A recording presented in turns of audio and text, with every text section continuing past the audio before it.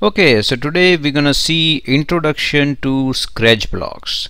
So let's go one by one.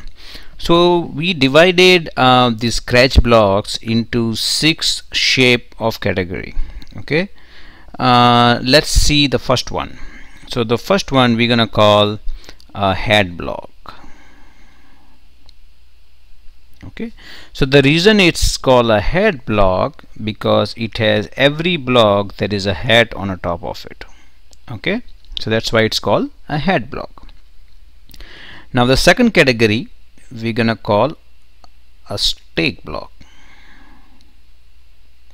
Okay, so the reason a stake block is you can see every block you can attach a block on the top of it and on the bottom of it.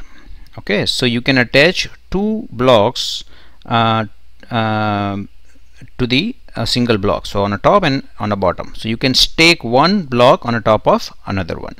So that's why it's called a stake block. The third one we're gonna call a Boolean.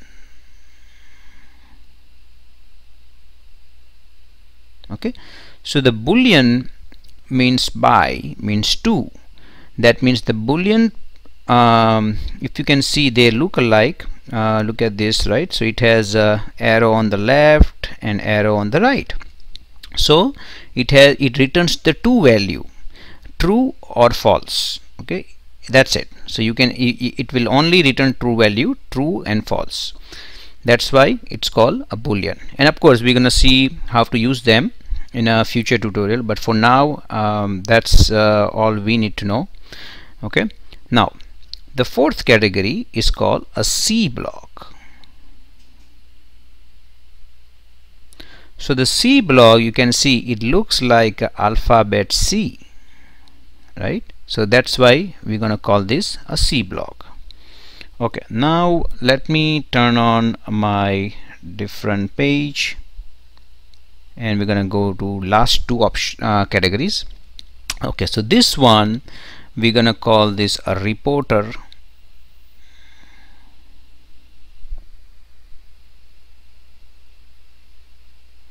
Okay, we're gonna call this a reporter block.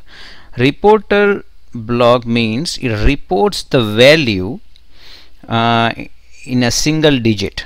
Okay, so for example X position, it returns, when you use this block, it returns the X position of the sprite or an object. It returns the Y position, returns the Y position of the sprite. Direction gives you the direction the sprite is going, right? So it returns the value, it reports the value to you. That's why it's called a reporter blocks, and they all look the same. Now the last category is called, we're gonna call this a cap block. Cap. So as you can see, the cap block, you can only attach one block on the top of it. You cannot attach any block on the bottom of it. That's why we call it a cap block. Okay, so this is a very brief introduction to different types of blocks. In a future videos we're gonna see in a detail of what are the different how can we use them, right? So just to see what we learned today, head blocks has a head on the top of it. Stake, you can put one top and bottom. You can put a block on a top and bottom. Boolean returns the two value, true and false. C block looks like a alphabet C.